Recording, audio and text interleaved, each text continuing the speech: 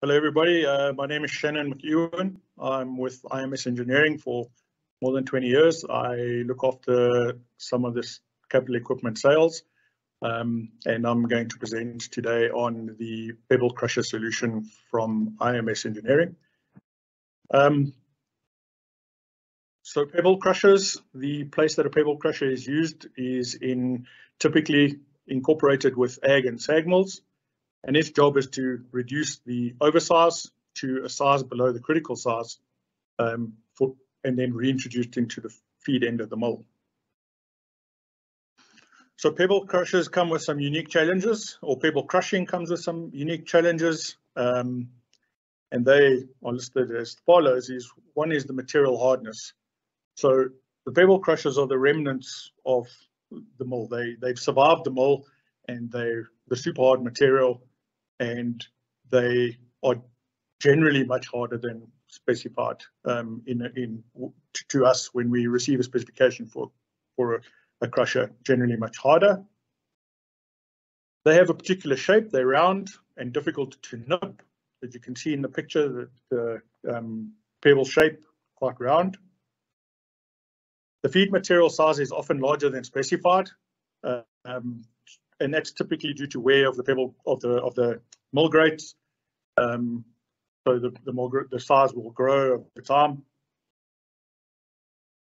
The feed material preparation. Often the material comes to the Pebble crushers full of fines and with a high moisture, and this makes the pebbles, they're round and already difficult to nip, makes them even more difficult to nip.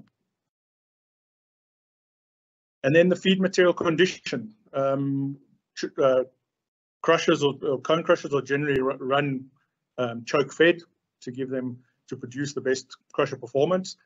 In Pebble crushing, there's normally big fluctuations in the feed level, and therefore choke conditions are not always achieved, and this leads to unstable operation and poor crusher performance. The other thing is if not feeding into a full crushing chamber, we often get material segregation, and these two things lead to uneven wear in the crushing chamber, and that reduces the liner life because the wear will be such that we cannot maintain the gap setting, and we don't have an accurate gap, and then you have to change the liner prematurely, and so that reduces the liner life. The other problem with Pebble crushers is often the feed will contain some grinding media from time to time, and the crusher has to be robust enough to be able to deal with this impact, as well as have the right kind of protection to protect the crusher from damage. So all this results in machine overload, conditions, mechanical failures, low throughput due to not being able to maintain the gap setting, increased line OPEX, and out of specification product. And so Earth Technica company, with which the brand Kawasaki comes from, which is who IMS work with. IMS and Earth Technica company developed together the Kawasaki Pebble crusher solution.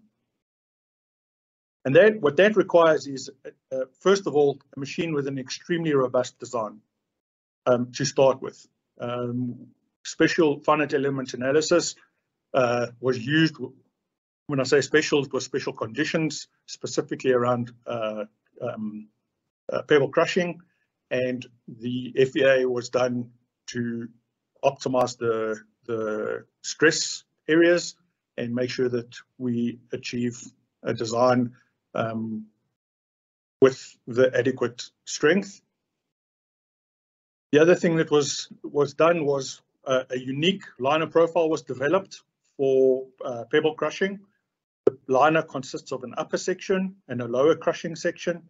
The upper section acts as like a storage, so the pebbles will be stored in that area, and therefore kind of achieving a choke fed condition at the point of crushing, and so that the pebbles also can nip high up in the crushing, in the lower part of the crushing chambers, crusher inlet, if you like, and then crush down to the outlet of the crushing chamber.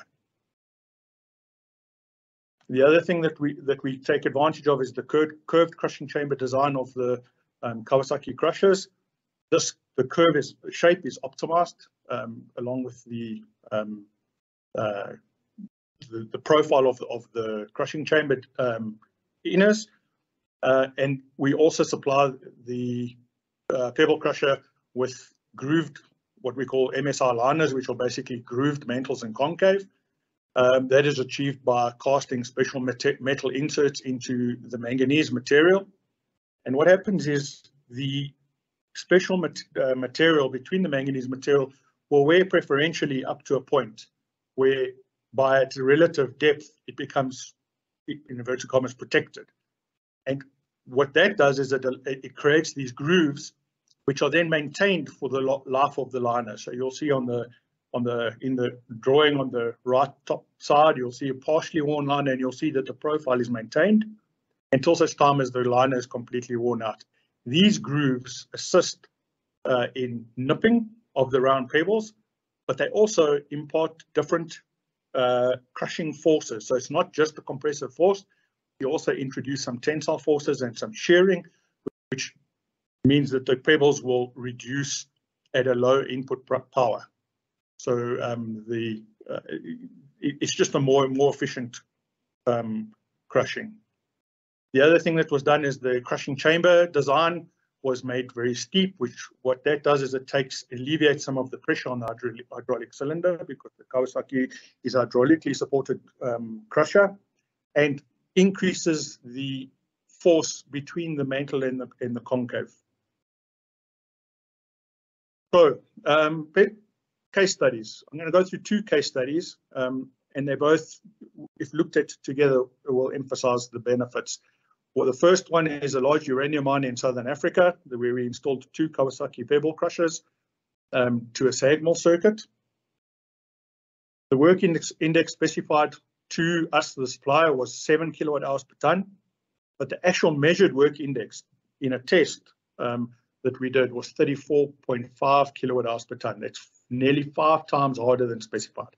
And these are the kind of problems that need to be, or the challenges that need to be taken into account, is that the hardness of the material is not always known and often specified to a so-called normal rock, but these are pebbles. The other thing is the feed size specification was 75 millimeters, when the actual measured size was 105 millimeters, which is 40% larger than specified. The challenge was that the crusher was specified that it wouldn't run in choke feed conditions and could include grinding media. The specified performance that we had to achieve was to achieve a P80 of 12 millimeters. So that means 12 millimeters, 80% passing 12 millimeters, and the specified capacity was 150 tons per hour. The measured performance of the machine was a P80 of 13 millimeters, and we achieved a capacity of 240 tons per hour in this application. The mechanical integrity, the crushers, obviously, in pebble crushing, you have this extreme hydraulic pressure due to the hardness of the pebbles, and this gives you often these upset conditions where the pebbles break, and then you get some jumping around and so on, and that can lead to damage within the crusher. However, in looking at the return strainer, we saw that there was no particles, and this indicates good health. In fact, the only failure we had was 2 hydraulic pipes, or a hydraulic pipe in a 2-year of operation. The second case study was a gold mine in Australia. We installed 2 pebble crushers. One pebble crusher was fitted with a high pressure cone pebble crushing special liner, and the other was fitted with a standard Sabas cone crusher liner. And here we introduced the concept of crusher set under. So the set under is the percentage of product smaller than the crusher setting. Typical crushers in such applications achieve about 30%, I repeat, 60% for this type of application. By improving the set under, what we're able to do is generate more final product in the pass through the machine. We lower the recirculating load as a result, and we reduce the wear cost.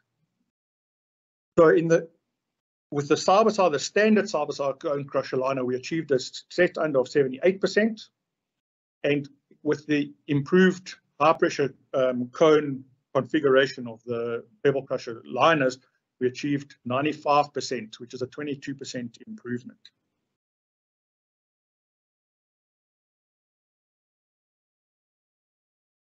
And so, in summary, the closed-site setting for the two crushers was the same. The hydraulic pressure in the high pressure liner was much higher, as would be expected, with the increased power for the same throughput, but the amount of material produced was higher. In other words, we produced a much finer product, so we efficiently used the available energy to produce this finer product at the same capacity. So it translates into a better crusher performance.